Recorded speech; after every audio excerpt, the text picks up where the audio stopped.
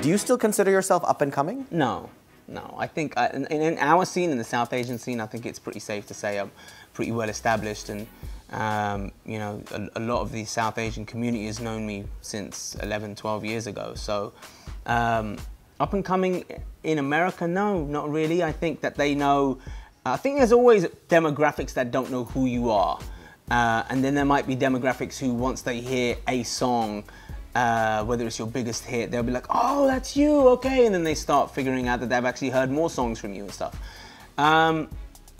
But interestingly enough, what I'm about to do now is do another just diversion over here, where there will be, I might actually be like a brand new artist for some people, because I've made a very active, a very strong and firm decision to, despite the pressures in mainstream music, to just go pop, pop, pop, pop, pop, pop, pop, because that's what sells the most. It does. You can't compare a pop smash to an R&B smash to a hip hop smash. You can't.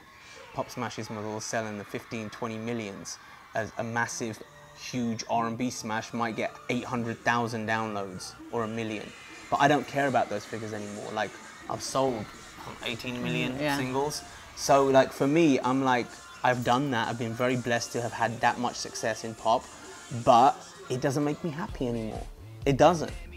The pop music that I hear nowadays is so generic. It could be sung by any artist. It's just about, that's a hit. Oh, so-and-so needs a hit. Oh, but so-and-so is looking for the same song. Oh, so-and-so, oh, it could work for anyone. So there's no identity in pop music anymore. And I just don't enjoy it anymore, you know what I mean? The way that I used to. And so I'm like, let me just do what I love and what I'm actually best at. And I think all my fans know this. What they love from me is those R&B slow jams. They love those R&B joints. Ride It, Stay, all of those kind of songs, that the Sex 101, you know, all of these songs that I gave them, Mars, that is who I am. As a songwriter, I am able to write anything. I could write a country record tomorrow, but if I knew it was a smash and my record company's like, that's a smash, Jay, you need to sing that. Oh, now I'm singing a country record just because it's a smash? So wait, who am I again? I don't understand. Because one minute I was an R&B guy, next minute maybe I'm a pop guy, and now I'm gonna be country because it's a smash? Like, how long do you keep doing that? Chasing smashes, chasing hits before you kind of go, I'm actually really losing in touch with who I am and losing my fan base because they can see that you're clearly chasing the smash. So I'm like, forget numbers, forget it. The reason I have such a loyal fan base is because they know when I go to a Jay Sean concert, he's gonna sing me my favorites, all of these songs that I knew from him from back in the day. So why stop then? Like, why carry on giving them that same music they fell in love with? That's what I'm doing now. Have you ever written a song for her? Oh yeah, a number of songs. Especially on the My Own Way album when we first started dating. The song Maybe was about her, Stay was about her, She's Just a Friend was about her. Any other ones on there? How did you feel about She's Just a Friend? Well, that was when it was a struggle. That's what that was the problem. That's what was going on. It was like, are we not? What's going on?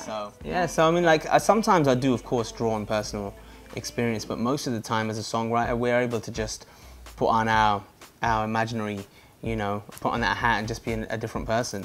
And that's part of the fun of being a songwriter, I think. Do you think you'll ever go back to music and pursuing your singing? I don't, you can never say never, right? No, I mean, I'm always gonna be a singer at heart. It's always part of who I am. I'll probably do music for like my yoga DVD. We've been talking about maybe doing a song for Ava, like, you know, finding, again, like I said, it doesn't have to be exactly what it used to be. It can grow and evolve into something else, you know. But music is just... Yeah, it never leaves you. It never leaves She's you. always singing around the house and stuff like that, and I joke around and I'm like, I'm going to set up a karaoke room for you. And she's like, shut up, karaoke. She's like, I'm not doing karaoke. Don't demote me to karaoke. Is Ava musically inclined? Yes. Oh yeah. We sing to her every day. She loves it. And anytime we sing to her, she starts giggling so much. Yeah, it's and really, she's like, it's very cute. She already has rhythm and stuff. Yeah, it's cute. It's cool. So you've got a mixtape coming out. You want to tell us about that a little bit? What your fans can expect? Right. So the reason it's called it's basically an album. I'm going to just put it out there if people don't understand what a mixtape is. It's actually an album. It's 12 brand new songs that nobody's ever heard. The reason we call it a mixtape is because, as many of the South Asian community will love, the next thing I'm about to say, it's free. and you don't have to pay for it. So we're gonna have the whole thing up for download for free. It's gonna be very easy. You just click it, it's a zip file, it's just boom, straight on your computer.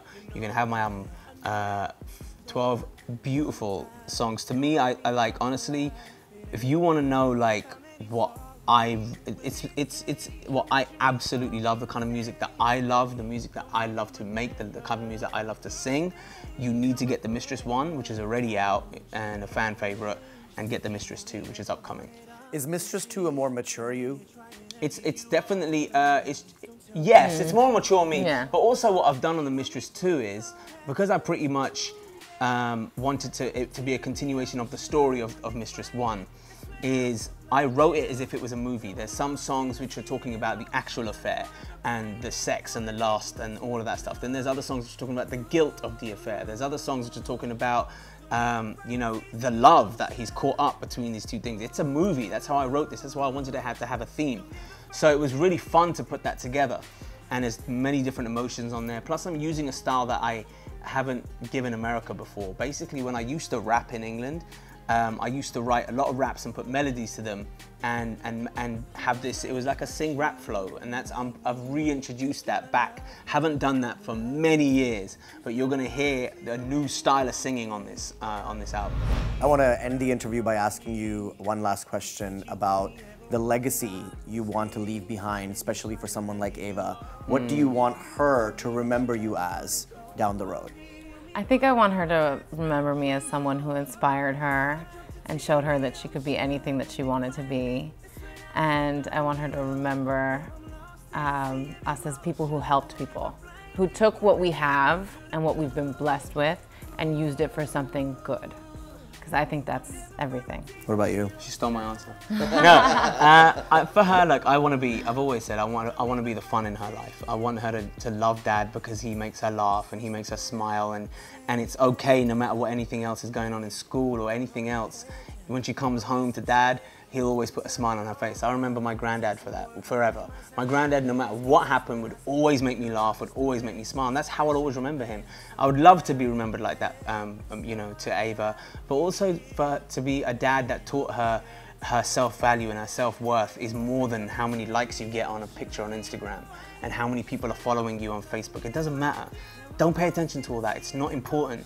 You know, don't change your face because people say it doesn't look right in the selfie. Don't feel like you need to do all of that. Like, it's you are beautiful the way you are, and that is something which is going to be a big challenge for us in this day and age, to teach a child their self-worth and self-value. You know, because social media is a scary thing. I'm actually not a fan of social media, and I think it's shaping people's personalities in a bad way, in a terrible way. You know, it can have a tendency to do that. So that's going to be, you know, something that I think I would love to pass on to Ava.